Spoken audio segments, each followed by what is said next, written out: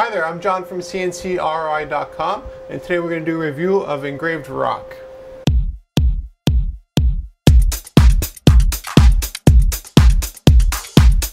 I engraved the rock on a rock, I think it was like 2 years ago or so. And I just want to give you an update as to what it looks like. Again, when we do laser engraving into rock, I mean we're going into the rock. It's not a coating, it's not a surface, it's not a print, it's not whatever is just on the surface is not what we're doing here. We're actually engraving directly into the rock. And if you look at the way the light goes, if I get the focus working here, there we go. You can see that there's no reflection, and that's because we're actually going into the rock here. Now this is a good example of what we can do on rock.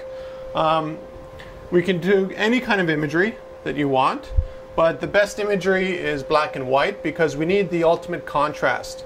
If you look at this rock here, there's just not a lot of room for extra details. It's either you're engraving it or not. Sometimes with wood and other kind of materials here in the shop, we have a little bit of give and take, but with stone and rock and field stone and sandstone, all that kind of stuff, we have zero give and zero take. When it comes to text, again, any kind of text, any kind of font, any size works totally fine here in the shop for you.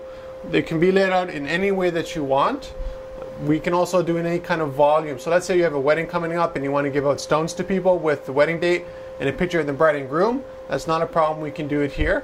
The resolution that we do our rocks at are generally around 1000 dpi to 600 dpi.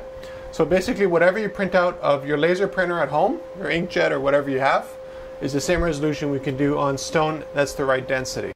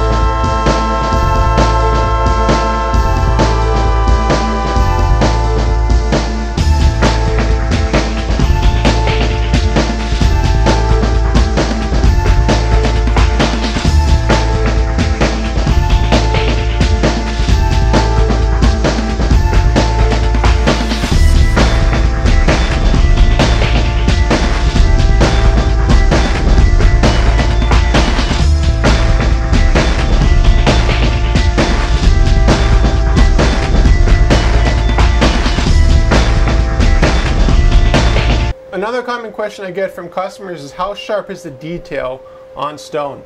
And that comes with a bit of a caveat because it really depends on the stone density. It's very similar to wood. If we have, let's say, a project that we do on basswood, which is basically like the foam of woods, you can't go at 1000 dpi on it and actually see 1000 dpi. Well, it's the same thing with stone. You have some stone that are like sponge stones. We get horrible resolution off that because there's no density. There's nothing there for the laser to actually vaporize off of. Now, another kind of stone that comes up often is aggregate stone, which is basically a mix of a lot of different stones. And that also causes issues with the laser because the way the laser is, there's no two-way feedback system. Let's just take a quick look at this one here. So this stone here, if you look at it, it's a very consistent aggregate source. You can see here. So there's not a whole bunch of different kind of stone pieces, not pieces of marble and granite and all the other kind of pebbles and that kind of stuff in here and glass all mixed up together. It's just a constant solid piece of stone, and that's what you want because the problem is if you have different densities you have different results. Again, going back to the wood, whenever we laser engrave wood, if there's a knot on the wood, that means we're not going as deep as where there is no knot. Or if there's grain, we're not going as deep as where there is no grain. And it's the same thing with stone and rock. If we have a very consistent material, we'll get a consistent, not a consistent depth, we'll get a consistent result. Now, if there's different densities of stone in the stone, then some areas we won't engrave at all. In other spots, we'll engrave too much, and then you end up with chipping. So again, it really depends on the aggregate and the stone. Generally, what I suggest to customers is If they have a low volume, I'll go to the beach myself and go grab them. It's a fun thing to do. And at least then I can grab the stones that look the best. Other times, customers order them off Amazon or something like that. Especially like black stone, like granite, comes out really, really nice. So there's a few sources, but again, you want a stone that's consistent across the board.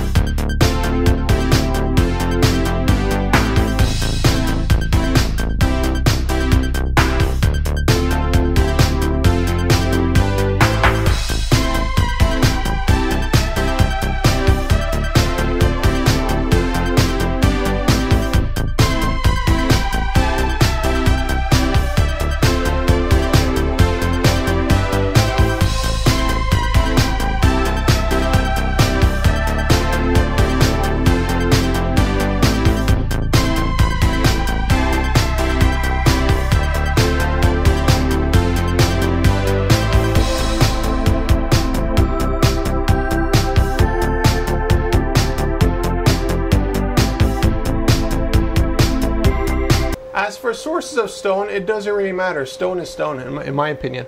So for instance, I go to the beach and I get a stone like this. This to me is stone or rock or pebble, whatever you want to call it. As long as it's relatively flat, as you can see here, we'll get a relatively smooth and even result. The problem with stone sometimes is that it has a bit of a curve to it, like you'd see here. So it's not a totally flat stone, it's relatively flat. So what that causes for the laser, the issue it causes, let's just say, got a little piece of Lego here, and the Lego is totally flat, which is what you want on a stone if possible. Now if it's a little bit off like this, what happens to the laser focus going straight down? Here it'll be in focus, here it's out of focus.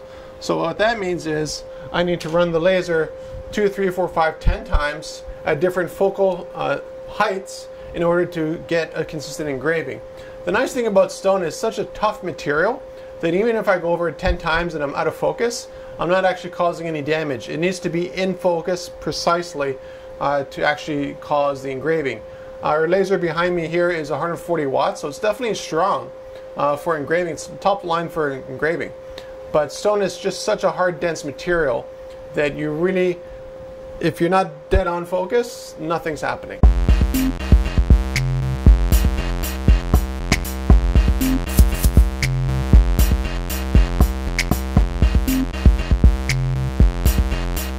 Let's take a look at a random stone I picked up in the field behind the shop. So here we have a stone that's really rough, which is fine. Doesn't really matter. Now this stone here, over here, is relatively flat, so this would be a very good surface to engrave on. The opposite side is really, really rough. It actually looks pretty cool, like a map. The problem with this side here is you can see there's some different heights. And again, so that means in here maybe you have to do 1 or 2 passes to get the right thickness or the right result on the engraving. On this side here, I might need 5 or 6 passes to get the same result. And the problem is when you have angled stuff like this here, there's no way for it to be totally in focus. You'll get a little bit of a blurring result from the laser. Now another thing I just noticed on this stone is that it's actually made up of a bunch of other stones. Actually, you can see a fossil here as well. Engraving fossils. Fossils are the remnants. There's just stone, so there's no real difference. We can engrave over fossils. This one here is actually made up of a bunch of different little rocks, which is not necessarily a good thing here. If you look at it closely, you can see there's other kinds of rock inside of this rock here. Now it's even more pronounced on the other side, as you can see here. So different kind of rocks everywhere. So definitely, let's say the customer sent me this rock here. Absolutely, it would be on this side here. I wouldn't even bother on this side. And the way to get the nice shine from it, as you can see here, there's a nice shine. That's just from the varnish. Stone doesn't really have that much contrast. What we generally do here in the shop is after we laser engrave it and we get a pretty good result, you apply a varnish over it, and that makes the stone look wet. And that wetness adds a lot to the contrast of the stone.